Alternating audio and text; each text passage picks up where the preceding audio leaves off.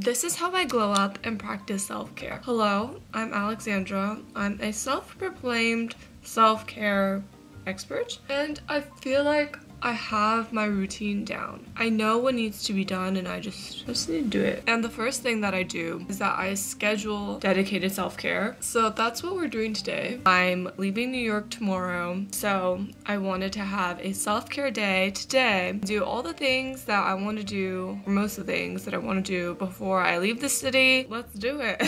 First of all, I want to talk about like why scheduling self-care works. When I schedule self-care, I feel more motivated when I'm working. What I mean by that is that I have something to look forward to, and then I'll want to be more productive and like actually get my work done. So let's say I was still working on my assignments. I want to finish it, so I have this full day of self-care to myself and not just like maybe half a day or some part of the day because I'm still working on the assignments. It doesn't even have to be a full day if you're really busy and you just want to do like a little bit of something and like feel like more of a human when you're in rot mode. But yeah, scheduling it is vital because like it's important to take care of yourself, and I feel like people forget about that. If you don't have a lot of time to take care of yourself, I think what's most important then is to have some sort of routine. So like right now I'm doing my skincare, and I do my skincare every single day. While yes, doing your skincare is like a form of like maintenance, it could also be a form of self-care depending on how you go about it. So maybe you could do like a little eye mask or buy a product that every single time you use it you feel like, man, I'm doing like a form of self-care. Not an ad, but for me, I recently got the Rhode Beauty lip treatment. I don't know how I feel about it. I do think I like it. I don't know if I love it, but every single time I use it, I am like, it's nice. And I think it's in part because I recently got it. So anyway, schedule your self-care. Next thing I would say is to clean your room and tidy your spaces. My room is a mess. I mean, it's not as much as a mess that it could be, but it's still like kind of a mess. So let's put things together. Even if you are the type of person to kind of like enjoy existing in your mess, personally, I feel like everyone benefits from tidying their spaces. Like to me, your spaces are a reflection of the spaces in your mind. So if it's messy and chaotic, then likely your mind is also messy and chaotic. Hot take? Is this a hot take? I think everyone feels better after they clean their room. Even if it sucks to clean it in the process. But like after, when you're like sitting and reaping the rewards of your clean room, like I think everyone feels better. I understand that self-care looks different for everyone, and glowing up looks different for everyone, but I will say cleaning your room and like your physical spaces, like doing the basic needs, like taking out the trash, washing things, is, you know, the bare minimum and a requirement. I swear, like once you make your bed, I feel like my life's together. I can't do it anymore. It's too much for me.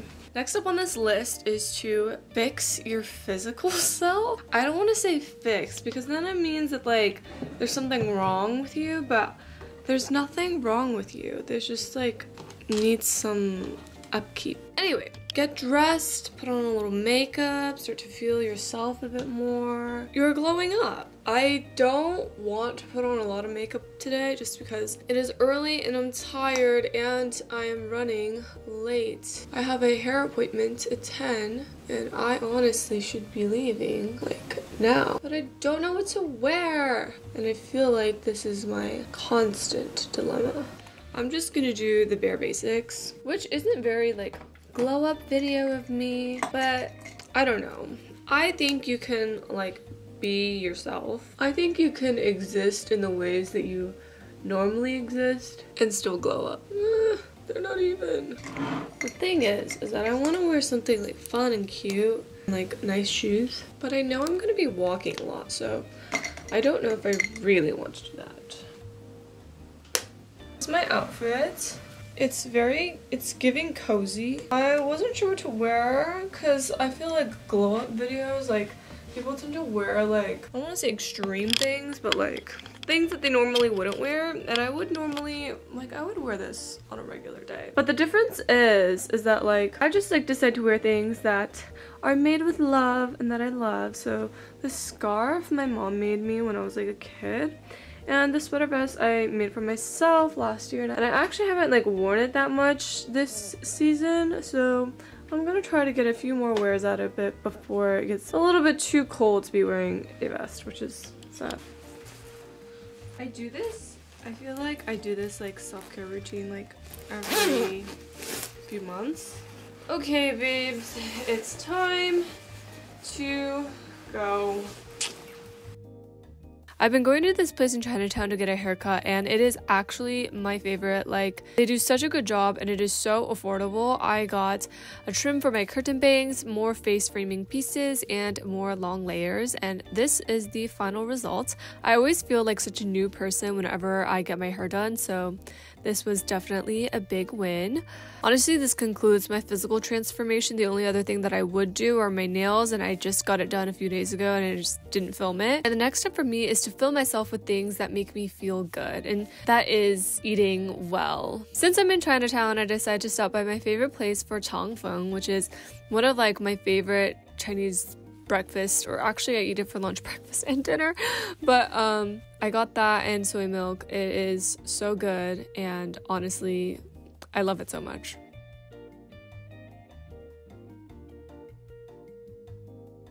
Now the last thing is something that I want to focus on for the majority of this video, is to feed your soul.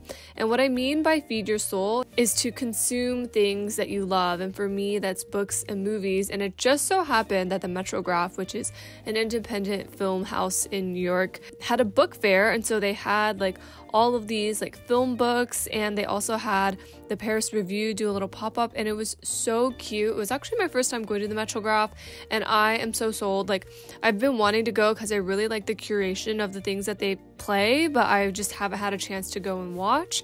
But after visiting, I'm like now convinced I will be coming in the future. Also, I needed some coffee, so we're getting some coffee. One thing that really makes me feel so good is exploring and finding little places and not really having a plan. And so I went into a lot of little small shops. On my process of window shopping, I stopped by Downtown Yarns, which is one of my favorite yarn stores in the city. Like, everything in here just makes me so happy because they have such good quality yarn and workers are so kind. Eventually I made it to my destination, which is S'more Bakery. I've been wanting to try this place for a while, and I'm glad I was able to get a seat and enjoy pastry and read. I'm currently reading Minor Detail for Subtle Asian Book Club's December book of the month, although I know the month is almost ending by the time I'm publishing this video. There is nothing quite like sitting in a coffee shop and reading and having time to kind of just enjoy yourself, and that really contributes to the internal glow up that no one really talks about. So yes, schedule some time to sit in a coffee shop and read. This was a mistake. There's so many people. Look how cute! You guys are matching! That's so cute! Okay. I hate it here.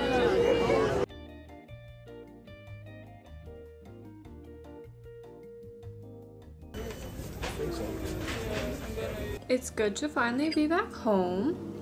I got a cardamom bun, which is one of my favorite pastries ever because I love cardamom. I went to S'more Bakery for the first time, which a lot of people say is the best place in New York City to get cardamom buns.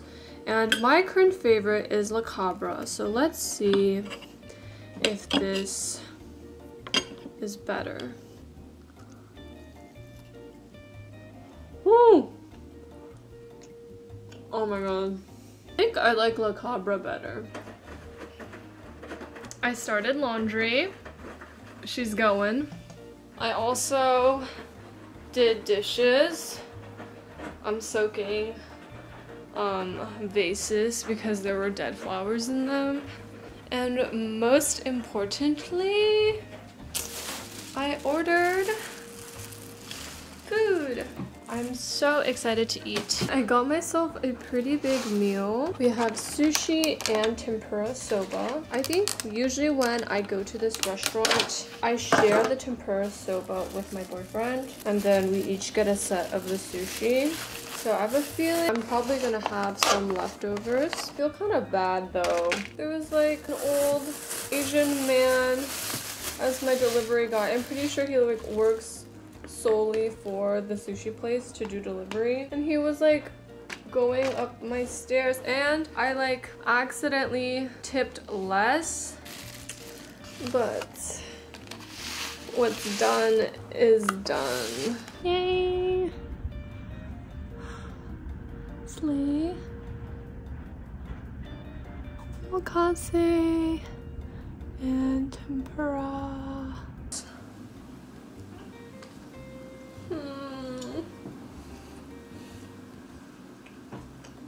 I'm so happy.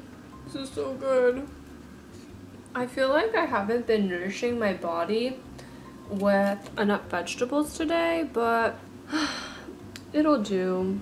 I feel like there is like some vegetables, and the soba is pretty clean and I think really what my body needed, so we're pretty solid. I've also feel like I've been feeding my soul. I spent the majority of today like feeding my soul. Yes, a glow up is like in part physical, but I think the most important part of a glow up is internal or mental and emotional. I've been doing really good. Like, I feel almost ready to go back to work. But I am going to do a little bit more of that by watching a movie. I kind of want to watch a Christmas movie. Should I watch Home Alone? I've never watched Home Alone, and I'm home alone right now, so it's on there. Okay. Should I watch The Umbrellas of Cherbourg? You know what I kind of want to watch? Fanny and Alexander. So the choices are Home Alone, Fanny and Alexander, The Umbrellas of Cherbourg, or The Holiday. Vote now. And the winner is Fanny and Alexander. I'm so excited. It's only been like 10 minutes and I love it already. Also, I didn't realize it was gonna be 3 hours and in Swedish. But I guess I made my commitment. Oh, sorry.